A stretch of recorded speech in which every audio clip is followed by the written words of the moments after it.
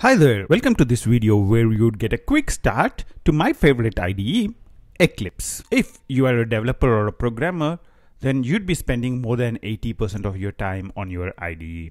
And I believe it's very important that you would need to be an expert on the IDE.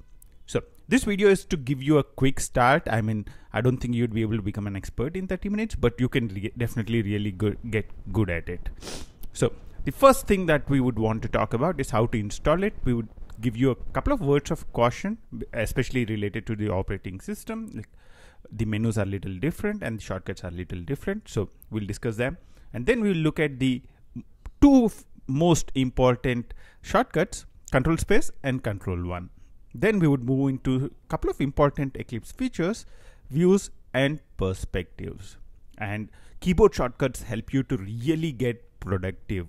We would take a quick overview of a lot of keyboard shortcuts related to refactoring, and also we'll take a look at how you can generate code using Eclipse. Last but not the least, we'll talk about save actions, which is one of my favorite features in Eclipse. So let's get started. The first thing is, how do you install Eclipse? One of the prerequisites for Eclipse is obviously Java. Eclipse is actually written in Java, so you need Java to be able to run Eclipse. So you need to install JDK and you need to install Eclipse. You don't need a JDK to run Eclipse. JRE is fine, but you use Eclipse mostly to write Java programs, so you would want to be able to compile them, so you would need the JDK as well. So we need the JDK and Eclipse install. If you go beneath the link of this video, you'd find a link to an installation guide. If you look at the installation guide, it would actually take you through all the different steps in installing Java and installing Eclipse. Installing Java and Eclipse is really a cakewalk. It's not really difficult. So all that you need to is download, double click them to execute them, and follow the instructions on the screen. If you have any questions, you can use this installation guide. And also, we have created a small video for you called Installing Java, Eclipse and Maven, which is also, the link to which is also available in the description of this video. So you can use either of those. Like the PDF is a good start because you can read and follow the steps which is present in there. And if you have any questions, then you can probably watch the video as well. When you launch up Eclipse, it would ask you for something called a workspace. So basically, workspace is the folder where Eclipse would store all its settings. So in a specific workspace, you can manage multiple projects. So let's say I have a project for work, I have a personal project that I'm working on. I can either have separate workspaces for each one of them, or I can have both the projects in the same workspace. So workspace is a way you can group your projects and you can easily work on them. It's just a folder, so you can put in any folder that you have on your local hard disk and click OK. We have now completed installing Eclipse, and also we launched it up. So what we'll quickly do is highlight a couple of words of caution. So whatever recording that we are doing is on a Mac system. So if you are on a Windows, the view would be a little different. So whenever we say Eclipse preferences in Windows, it would be at Windows preferences. It will not be in Eclipse preferences. So whenever I say Eclipse preferences in the Mac, you should actually go to Windows preferences in Windows.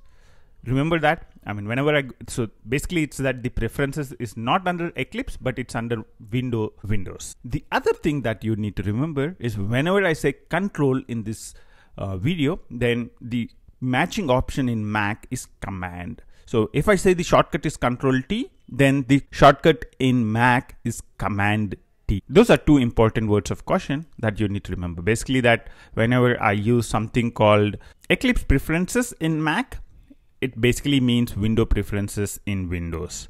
When I say control in this video, if you're on a Mac, then it means command for you. Next, let's get to two of my favorite shortcuts, Ctrl Space and Ctrl 1. Ctrl Space is one of my favorite Eclipse keyboard shortcuts. So let's say I want to create a BigDecimal variable. So all that I need to do is BigDecimal and type in Ctrl Space. and it suggests what are the options that are available. So I just typed in BigDecimal and pressed Ctrl Space.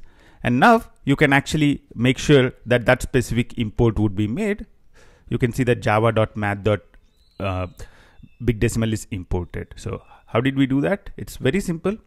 Type in the thing and just press Ctrl Space, and it brings this up, and just press enter, and it would import the java.math.BigDecimal. So whenever you know the name of the class and you would want to import it, you can just say type it in and press Ctrl Space. It would list the options and you can choose one among them. Eclipse has a lot of built-in templates.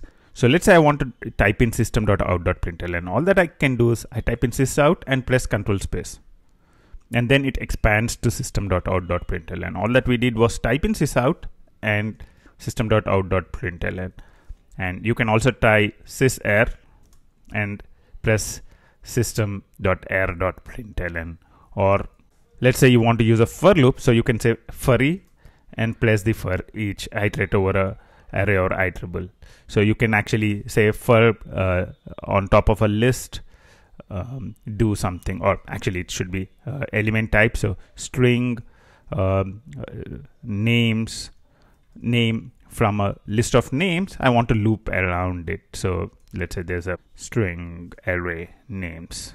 So if I want to loop around it, I can do something of this kind of stuff. So you just need to type in furry and type in Ctrl Space, and you can then the entire thing is populated. The other option is to type in main and press Ctrl Space, and you can add in a main method quickly. So public static void main. So you just need to type in main and press Ctrl Space.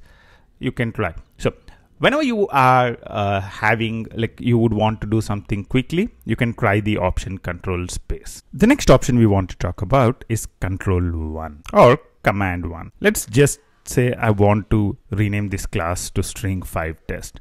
So one of the things I would need to now do is to change the compilation class name. So this class name is string1.whenTest.java, but I want to actually name it to string5test. So all that I'm doing is typing in string5test and pressing Control 1 or Command 1. It would list out all the options that are available. So I can either rename the compilation unit to string5test.java, or I can rename type to string1test. So I can take the easier option, string1test, and now you'd see that the compilation error is fixed. Or if I really want to call this class as string5test, I can press Control 1 and say rename compilation unit to string5test. So it's an easy way. So I don't really need to go to the file name and change it. So all that I need to do is press Control 1 or Command 1 here, and it would take care of it magically.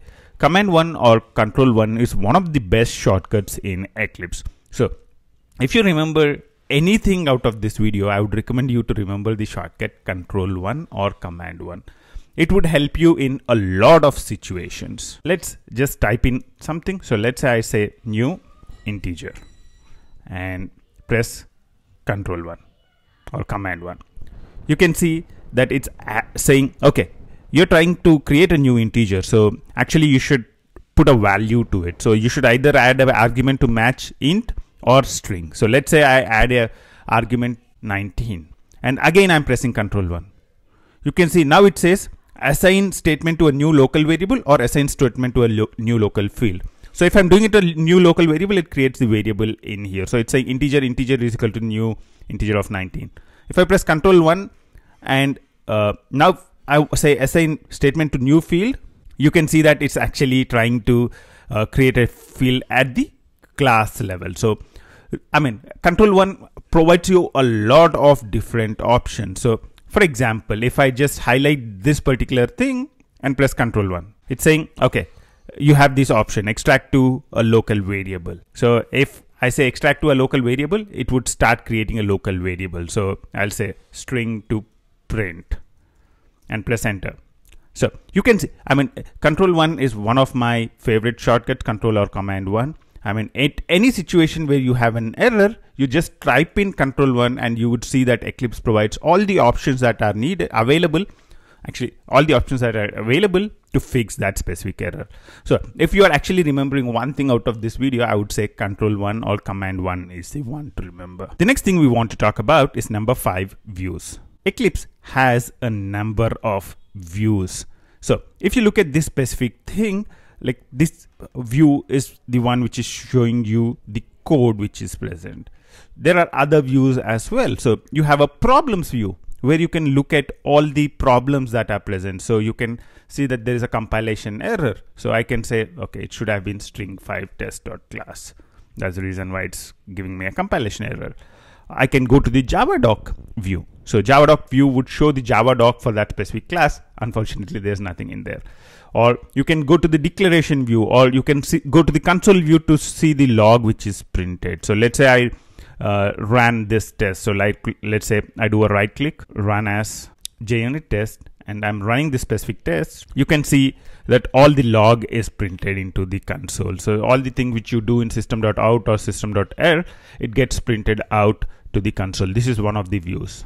If you want to see the list of views which are present, you can just go Windows, Show View, and there are a lot of views which are present. The Package Explorer is what you'd see on the left. It would help you in navigating all the package structure and also look at all the files which are present. So you can see here there are a few files under JUnit example and source. So the Package Explorer is the one which is on the left hand side. The other useful view I like is the outline view. So you can actually go to the outline view, which you can see it in here, Windows Show View Outline, and then you can actually see what are the different methods which are present in there. The outline view also clearly highlights a lot of different things. So it shows that all the methods here are public. If it was a private method, it would have been in a red color. The circle before it would have been red.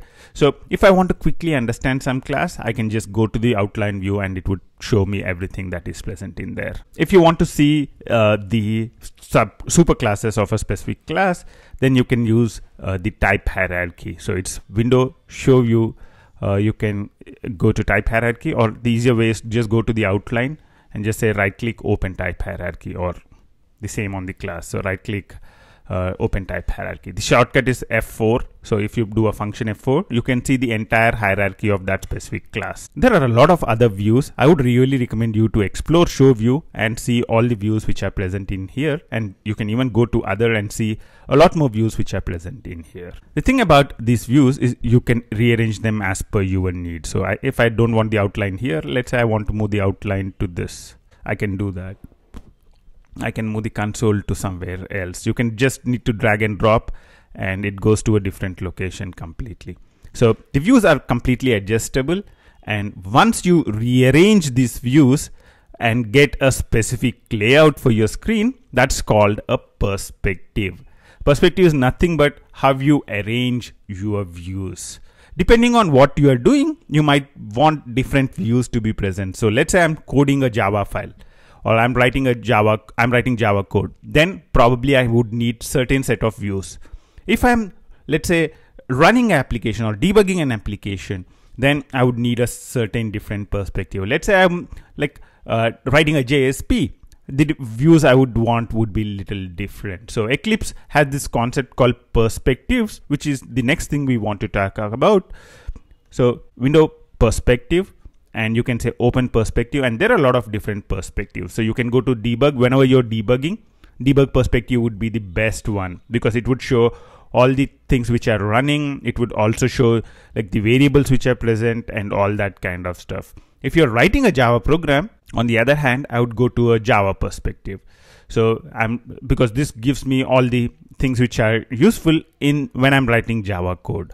If I'm trying to understand a specific project very quickly, then I can directly go to a perspective called the browsing perspective. So the Java browsing perspective will help you to understand the different things which are present. So I can quickly look at what are the things which are present. So I can get an outline, I can highlight a specific method, all the types, packages would be listed in here. So this would be a really great way to quickly browse through a set of projects. So if I want to quickly browse through a set of projects and understand what is present in here, then the Java browsing perspective is really useful. I would recommend you to play around with the perspectives and see how you can actually adjust them as well. So let's say in this perspective, I don't really want members here. I want members here. I can just drag and drop, and I can actually say window perspective and say save perspective as, and create my own perspective as well. So you can take one of the standard perspectives and rearrange the views so that you can actually like rearrange the views in your specific way, how you want it, how you like it, and then you can save it as a perspective of your own. So until now, we looked at a couple of important shortcuts: Ctrl+1, Ctrl Space. Then we looked at views and perspectives. So let's now look at some of the important keyboard shortcuts that are present in Eclipse. Let's start with the most basic one. It's the Alt up arrow and down arrow. So if I'm pressing Alt up arrow or down arrow, I can move the selected lines of code up or down. So I can say I want to move these lines up or down. So you just highlight the lines and press Alt down arrow up arrow. So it's basically pressing Alt and it's pressing the down arrow or pressing the up arrow. So Alt and the up arrow or down arrow is one of my favorite keyboard shortcut because it helps me to organize my code better very quickly. I don't need to do a Ctrl X and Ctrl V. All that I need to do is do a Alt up arrow, down arrow, and that's it. The next important shortcut is something called Ctrl Shift R. It's used to rename a class. So if you're on Mac, it's Command Option R.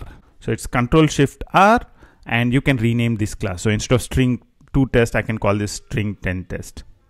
The great thing is all the references to that specific thing also would be updated. So if string10 test is used somewhere else, then you would see that all those classes would also be updated based on that. So all tests uses string10 test. So it's also updated to use the string test name. The same thing can be used to rename variables, methods as well. So if I want to rename this thing, all that I need to do is Ctrl Shift R or Command Option R, and you can actually rename the variable. All the instances, you can see that all the instances where that variable is used is also being renamed. Actual output is something.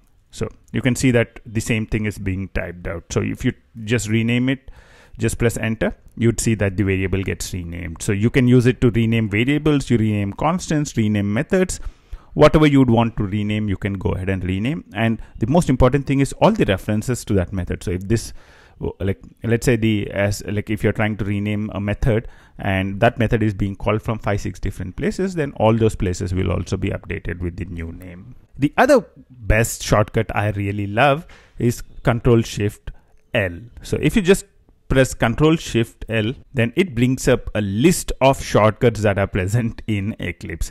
You can see there are a lot of shortcuts which are present in here. So the shortcut is Ctrl Shift L, or it's Command Shift L in Mac. So just press Ctrl Shift L and you bring up a list of shortcuts. If any of the shortcuts I'm talking about is not really working, probably there's a change in your specific version of Eclipse. The other interesting shortcut is Ctrl T or Command T. So if you press it on any class, you can see the entire hierarchy of that specific class.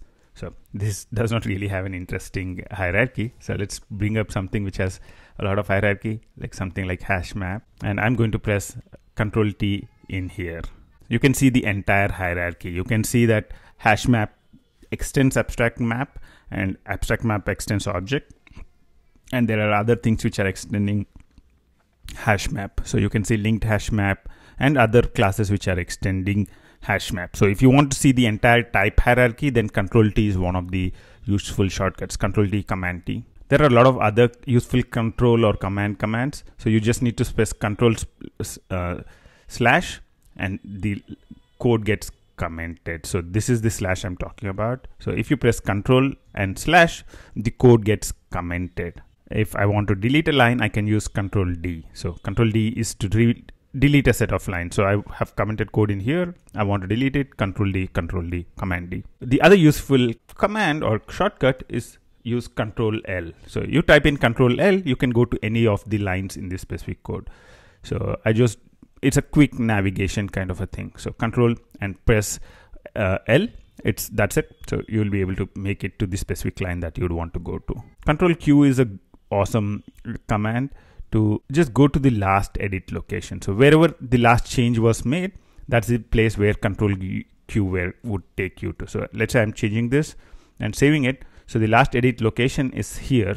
So if let's say I'm navigating somewhere else and press Ctrl Q, it would take you to the last location. So it's directly taking me to the test.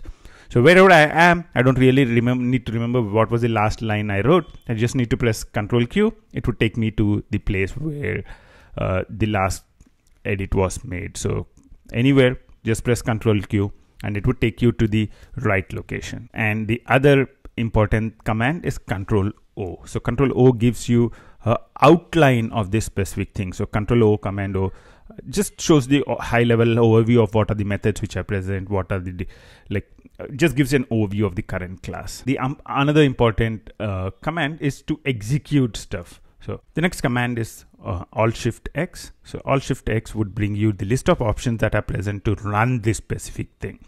So I can run this as a JUnit test. So that's basically what I'm doing right now. So Alt-Shift-X, and it brings up different options to run that specific thing. So if you have a main method in here, you'll also get the option to run it as a Java application. So based on whatever the specific context of a specific class, it brings up the menu. So it's Alt-Shift-X, and then you can choose whichever one you'd want to use. So run Java test, run Java application, or I mean, if there was an ant build in this project, you can run that as well. If you have 10 minutes of time, I would really recommend you to play around with these shortcuts that come up when you press Ctrl-Shift-L or Command-Shift-L. There's a lot of shortcuts which would come up. Just try and take a quick look at them and see which one of those you'd be able to take and remember. I really believe that understanding the keyboard shortcuts will really increase your productivity by more than 10%.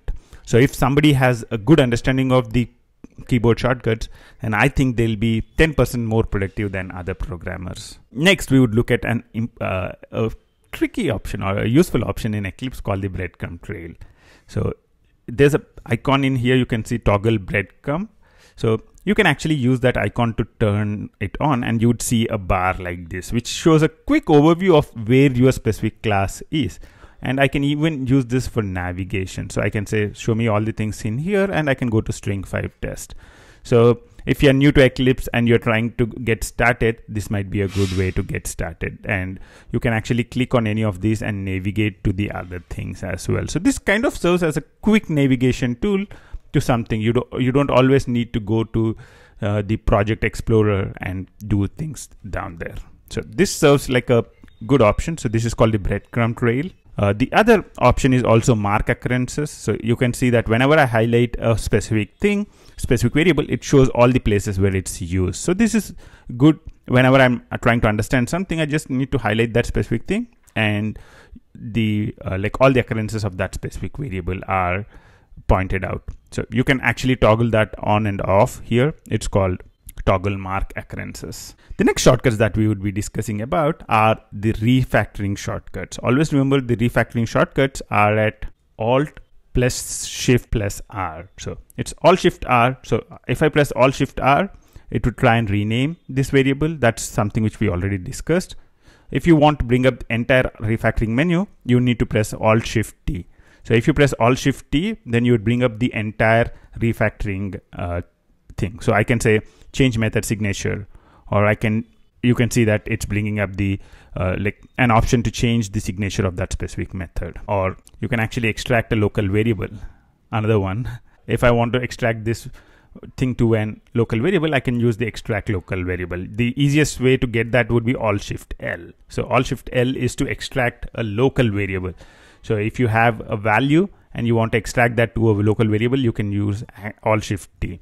And you can also extract it to a constant by pressing Alt Shift T and say extract constant. Now this would actually create a constant. So you can see that it creates a public static final. So it's Alt Shift T and you say extract constant. And if I don't want the constant to be here, I can do Alt Shift I and inline the constant. So you can see that the constant gets, all the values of the constants gets replaced. So it's called inline. So let's say I don't want to have a variable here. I just say Alt Shift I, and then it would inline that variable in. So all the extract variable things that we did are disappearing. So these are kind of the reverse operation. So I can either extract the variable or I can inline it by saying Alt Shift I. If you want to extract this line of code to a specific method, then you can have the variable Alt Shift M. I can call it print something. So Alt Shift M is the way to extract, and the same reverse would work here. Alt Shift I is to inline again. So the code from that method will be replaced in here. I could have actually chosen, if I wanted to, Alt-Shift-I. I could actually say Alt-Shift-I, and I can say replace all invocations, and also it would delete the method declaration. So now you'd see that the method also disappears. So this is a useful way to refactor. So all that I need to do is select the line and select the lines which I want to move to a separate method, and then like press Alt-Shift-M. These are some of the useful refactoring methods. Eclipse also can be used to generate a lot of code. The shortcut is Alt-Shift-S, or it's Command-Alt-S in Command-Option-S in Mac. So it's Alt-Shift-S, and then you can choose what you would want to generate. So one of the things you can generate is the getters and setters. So I can say generate getters and setters and choose the ones for which I would want to generate the getters and setters. So it would create the setters and getters automatically. So it's Alt-Shift-S and choose the generate getters and setters. The other thing you can also do is generate constructors. So I can say Alt-Shift-S and say generate constructors using fields. So it would create a constructor for those two fields. And the other thing you can do is also generate a toString. So Alt-Shift-S and generate toString. So this would actually ask you how you would want to generate the toString, and just press OK. You'd see that the toString method would be generated. So ideally I would not want it here. I could have chosen this option in the menu earlier, but okay. So Alt-Shift-S is a great option to generate a lot of code. So generate constructor using fields, generate toString. It can also generate hash code and equals methods. So one of the good things, one of the best practices with Java is that whenever you override the equals method, you have to override the hash code method as well. So you can do both of that. So it created a default equals and a hash code method as well. So these are different things which are present in Eclipse to be able to generate code. So we generated a toString, we generated constructors, we generated getters and setters, and those are some of the important things that you would want to learn. And if you press Alt-Shift-S, there are a lot of other commands which would be present in here. You can try them as well. So one of the important things is to format.